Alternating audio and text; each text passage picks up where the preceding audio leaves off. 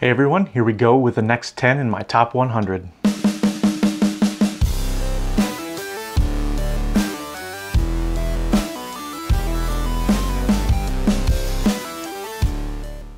What's up, Brew Crew? Welcome back to my top 100 games of all time.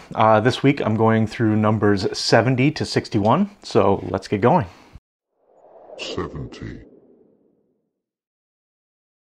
Number 70 is Seven Wonders Duel. Original Seven Wonders was already on my list at number 94, and like a lot of other folks, I like this two-player version just a little bit better. Drafting for two players can be difficult to do well, and I love how it was done in this game.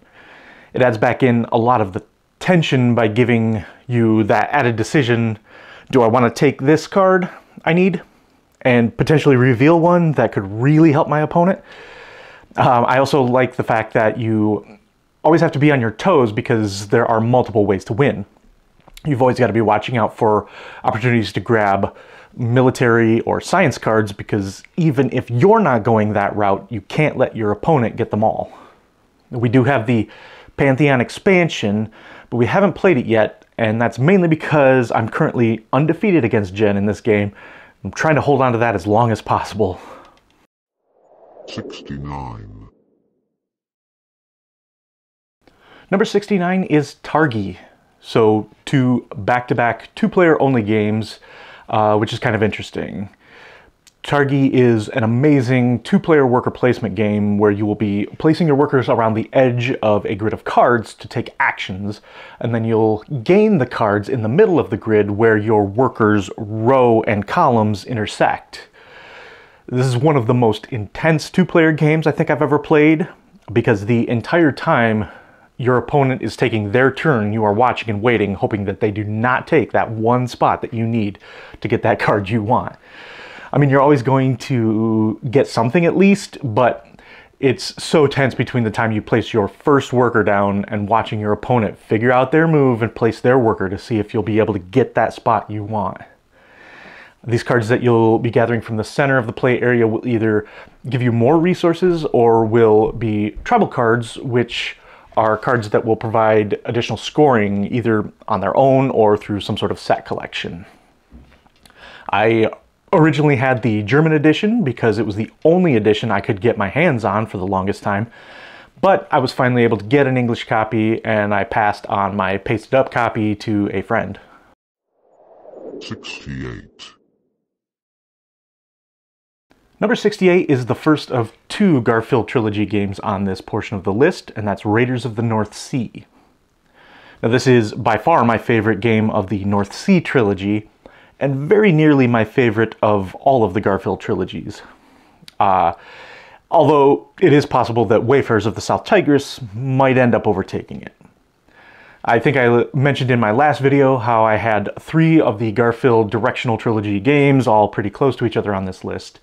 And like I said in that video, really any of these three could be switched around depending on how long it's been since I played them and what that experience was like for me.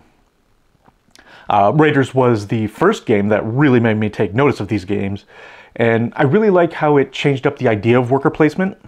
Each turn you are placing a worker and taking a worker, and you have to hope that the spot that you want to take is open, or that there's a worker to take depending on what order you need to take your actions in.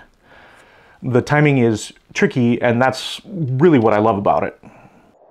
67. Number 67 is another Viking-themed game, and that's 878 Vikings. Now, I wasn't upset when Vikings were a popular theme there for a while, and this was the most historically themed Viking game that I've played. This is from Academy Games, who are more or less known for their Birth of America series, which include 1754 Conquest, 1775 Rebellion, and 1812 Invasion of Canada. 878 Vikings is the first and so far only in their line that they are calling the Birth of Europe series, which shares a lot of the same mechanisms with their other historical games from what I understand.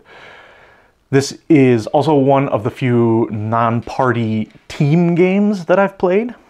In this game, wave after wave of Vikings will land on the shores of England. One team or players play as the Norsemen and Berserkers who are trying to take over towns and villages. And the other team or players play as the Housecarls and Thanes trying to fight off the invaders. The majority of the gameplay is done using cards to maneuver your armies and trigger events. And I tend to really like this style of game, but combat can sometimes really drag on because they tend to get very complicated and cumbersome. A78 Vikings uses a fairly quick and easy to understand dice rolling mechanism with custom dice to determine the outcome of these battles. So the flow of the game isn't interrupted for too long when something exciting happens. I think I own just about everything for this game, including the expansion, the Neoprian playmat, and the leader miniatures. 66. Number 66 is Crusaders Thy Will Be Done. This is another one of those rare games that uses the Mancala mechanism. The cool twist here is that most Mancala games will give you actions based on where your tokens end. Crusaders gives you the actions based on where you initially pick your tokens up from. Now, this is a small change, but it does make a pretty big impact on the timing and how you want to set yourself up for your next turn. We backed this game back when Tasty Minstrel Games kickstarted it, and we got the Deluxeified edition, which is really nice. This game has players taking on roles of different knights, orders, and traveling across Europe, setting up banks and building castles. You'll also be fighting with other factions such as the Saracens, Prussians, and the Slavs. There's no direct player conflict, but the board definitely starts to feel pretty tight at the end of the game when you're trying to race your opponents to get a bonus token or find an empty space to build a building. We also have been playing this with the Divine Influence expansion as well, which I think really improved the gameplay, especially the influence action. Now, rather than just using the influence action to gain points, you instead use it to claim influence tokens in different regions on the board, and these tokens will give you points, but they will also give you some sort of benefit as well. They also allow you to place your coat of arms token in that region, which will essentially let you skip that region when it comes to movement. So not only is the influence action more interesting, but it also provides a way to travel across the map easier, especially once you get to the end of the game and you have to travel farther to find empty regions. 65. My number 65 is Pulsar 2849. This game is by one of my favorite designers, Vladimir Suchý. This game is a bit of a trickster because the cover makes it look like an epic space game, when in actuality it's a pretty dry Euro game. The main mechanism here is dice drafting, which is a mechanism you're going to see several more times on this top 100. According to the game's flavor text, we've harnessed the power of pulsars and are sending our spaceships out to claim pulsars, build gyrodynes, and explore planets. One of my favorite things about how the dice drafting works in this game is that each round after you roll the dice, you'll set the median of all the dice, and then drafting dice on one side or the other can cause you to gain or lose resources or turn order. So it requires a fair bit of balance to be able to accomplish everything you want to be able to accomplish in this game. There are other dice drafting games on this list, but this is the only one that I feel requires this level of consideration as to which die you are taking. 64. Number 64 is Port Royal. This is one of the earliest games from another favorite designer of mine, Alexander Pfister. This is also one of the latest games from Mr. Pfister, at least that I have played. This is very much a push your luck card game. On your turn, you're going to flip over cards from a draw deck one at a time. These cards will often have crew members, which you can spend money to hire to your ship's crew. But they also might have missions, which can be completed for extra points if you have the right symbols on your crew cards, or they might show naval ships, and this is where the push your luck comes in. You can take a ship's card for a certain amount of gold on each ship card, but also the more ships from different countries you have turned over, the more cards you are allowed to take or purchase from the cards that have been flipped. But if you ever flip a second ship from a country whose ship has already been flipped, then you bust and your turn is immediately over. It's really fun and really exciting as you're turning the cards over.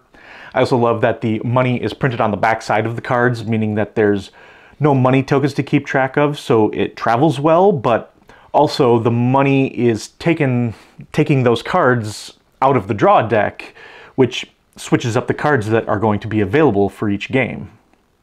They just released a big box edition of this a couple years ago, which we've picked up, that includes the expansion content. But even if you just play with the base game, there's a lot of game just in this deck of cards. 63. Number 63 is Suburbia. Now, I don't have the big fancy super deluxe version of this one, but I still think it's a fantastic game. If I'm not mistaken, this was one of the first city building style games that I ever played, and it's still my favorite. This game is all about buying tiles which represent different homes, buildings, and businesses that you're going to put into your suburb of a shared main city. You're trying to grow your income and reputation to gain population, but the more population you gain, the more income you need, and the more reputation you lose. It's a really clever balancing act. Another thing that I love about this game is that all of the tiles you put into your suburb can combo off of each other. Your residential buildings want to be near parks and schools, not near the slaughterhouse. It's a fantastic puzzle that I'll admit took me a little bit to learn how to keep track of, but once I got the hang of it, I really fell in love with the game. I will admit that I was a little tempted by the Giant Deluxe version, but every once in a while I have a wild streak of common sense, and I realized that it would take up too much room on my shelves. 62. Number 62 is No Thanks. This is a classic bidding game that still comes out pretty regularly for us, especially in social situations. This game is great because it takes the idea of bidding and turns it on its head. Rather than seeing who can bid the most to take a card, you are instead bidding to not take cards. Each card has a point value on it from 3 to 35, and you are trying to have the lowest score at the end of the game. A card is flipped over, and you go around the table dropping a little bid token onto the card, and at a certain point, one of two things will probably happen. Either someone runs out of tokens and has to take the card, or the number of tokens on the card is high enough that someone decides to take it to increase their bidding power later on. Those bidding tokens will also subtract from your total score at the end of the game to help bring your score down as well. The other thing to watch out for is that as you are collecting cards, you will only ever score the lowest card in a run. So if I have a 13, 14, 15, 16, only the 13 will score. But at the beginning of the game, a certain number of cards are randomly discarded, so it's possible that you never see the 15, and now you're scoring the 13 and the 16. It's very easy to understand the rules, and the game plays so fast that we usually end up playing 3 or 4 games of this in a row. 61. And the last game on this portion of the list, number 61, is Paladins of the West Kingdom. This is my highest ranked of the Garphill Directional Trilogy games as of right now. I know I probably sound like a broken record at this point, but really any of these 3 could be switched around depending on how long it's been since I played them and what that experience was like for me. Like most games in the West Kingdom trilogy, Paladins puts a cool twist on the worker placement mechanism. In this one, you'll start each round by choosing a Paladin card, which will tell you which types of workers you'll get for the round, as well as what special power you'll be able to use for that round. So you have to plan carefully because certain spaces require certain workers. Unlike most worker placement games, though, in this one you aren't competing for spaces on a main board. Everyone has their own board with worker placement spaces, and really it's all about using your workers the most effectively. There is still a central board where players will compete to place buildings and gain bonuses, but you'll never be blocked out of an action space, which is an interesting concept for a worker placement game. This one ranks up there among the crunchiest of the Garphill trilogy games, but again, I have yet to play Scholars of the South Tigris, which looks like it could take that title. All right, everyone, thanks so much for hanging out with me for my 70 to 61. If you're watching this when it comes out, I hope that all of my American friends have a wonderful Thanksgiving, and be sure to check out next week my 60 to 51. And until next time, let's get another round for the table.